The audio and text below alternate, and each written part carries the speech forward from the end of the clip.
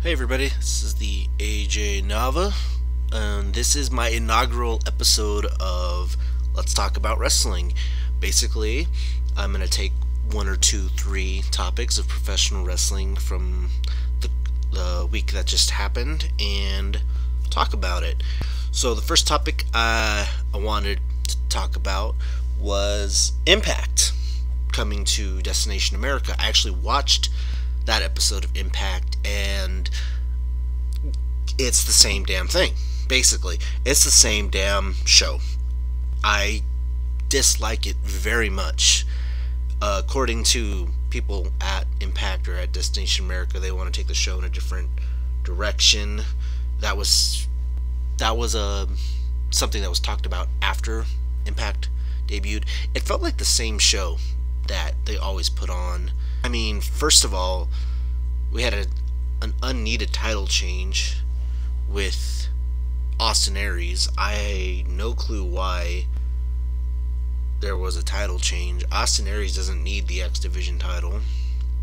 I think his title win last year was ridiculous. I think the X Division is a good way to bring in new guys that could be someday be the future of the company. We had the return of Awesome Kong, which I think was a really cool idea to bring back Awesome Kong, because I like Awesome Kong. I really wish that when she went to the WWE as Karma, they would have been able to do more with her, but obviously a lot of things got in the way with her WWE career, and it just didn't happen, and it really sucks, because I think she would have just been amazing in the WWE, and it would have really helped the Divas division. But now we have her back in TNA, which I'm totally for, and because she's one of the best female wrestlers out there, and she's lost a good amount of weight, which hopefully means she's much better in the ring than she already was. And of course the TNA of Swerve, someone changed sides. I haven't watched, I'll be honest, I haven't watched TNA since Bobby Lashley first won the world title. So I don't know if they're trying to do something with Eric Young, or they were moving Eric Young into a different, into this feud, basically. I don't know why Eric Young turned heel. I don't get it. I don't understand it. But I guess for a guy who hasn't watched Impact Wrestling in weeks, months, it might make sense to people who actually watch it. So, if I missed anything, go ahead and tell me. I'm going to attempt to watch Impact Wrestling more often, but I don't promise anything. But yeah, it felt like the same thing, which I was guessing it was going to be the same thing. I just didn't know it was going to feel like watching Impact Wrestling. I was hoping with the new channel and all this other stuff that they might have been going with something different, and I hope with them making that statement regarding they want to go and they want to do things differently. I hope that's true, because I really want a true competitor to WWE. Will TNA do that? I have no clue. Will Global Force Wrestling do that? I have no clue. We need competition in the professional wrestling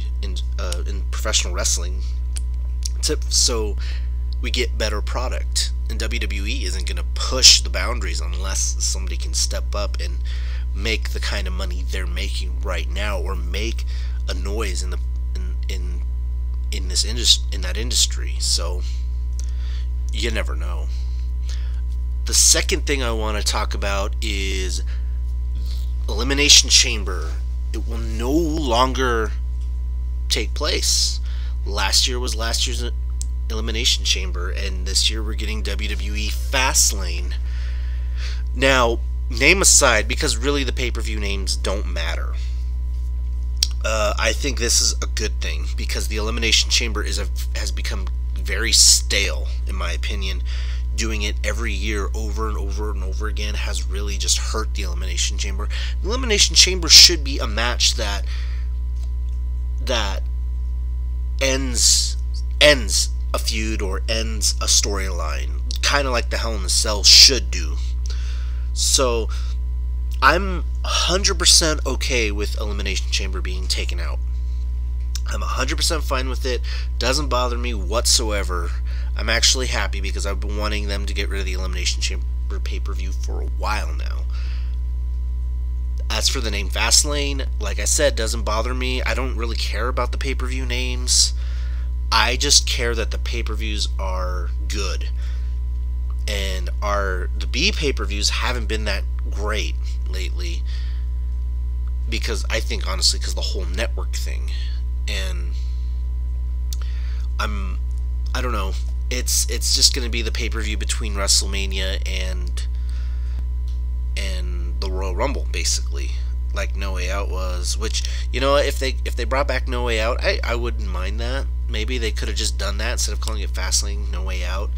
I can see the end of gimmick pay-per-views happening. I hope they do that with Hell in a Cell. I hope they do that with TLC. You know, I hope they do that with Extreme Rules. It's like, get rid of the gimmicky pay-per-views, name them something different, so you don't focus on the gimmick, you focus on the rivalries and the matches.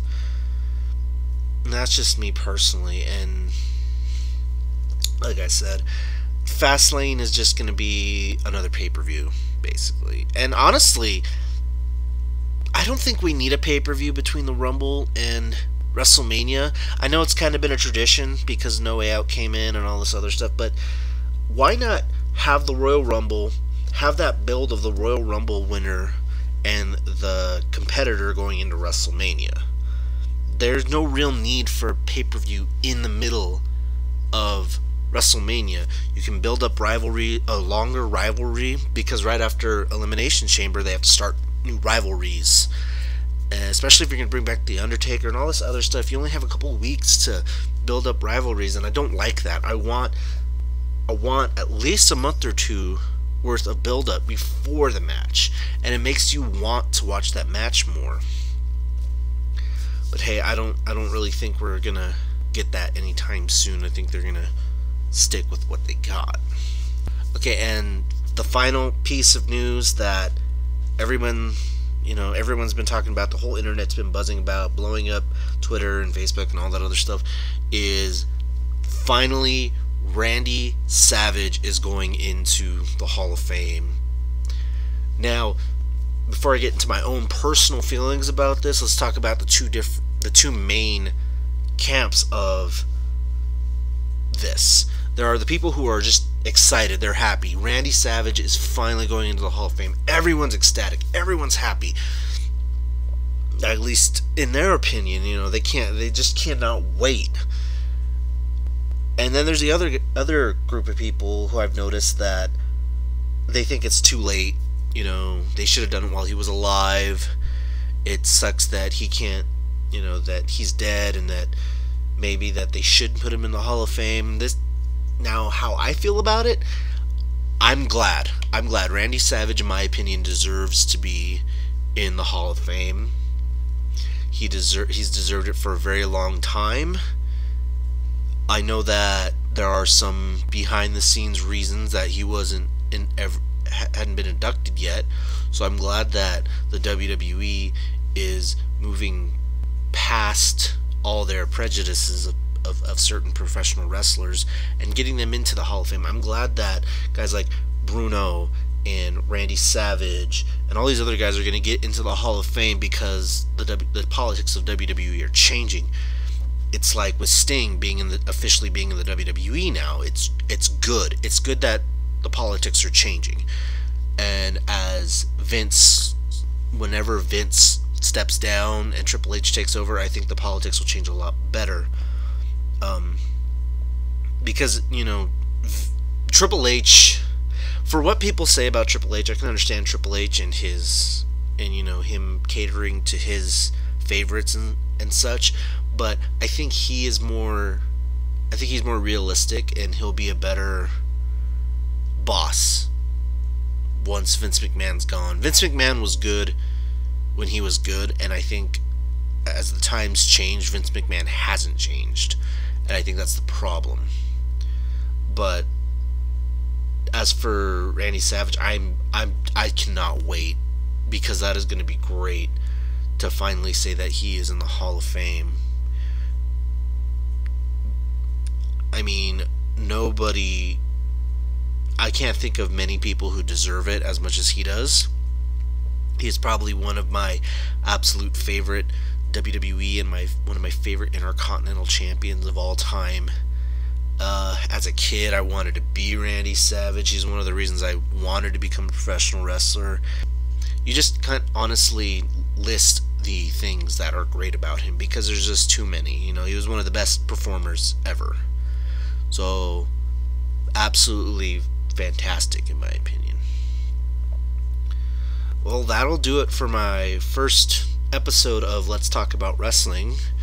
I hope this will become just one of my favorite shows to do, and I hope to get a lot of feedback from this because, you know, I love wrestling. It's one of I watch wrestling every week. I'm a huge wrestling mark. I can't help it. So, you know, feel free to give me any feedback in the comments. Tell me what you liked, what you disliked, what you think I should do different, you know, because I want feedback, because feedback's always important. So this has been me. This has been the AJ Nava, obviously, if you're listening to this video, and I will be back next week with more topics to talk about.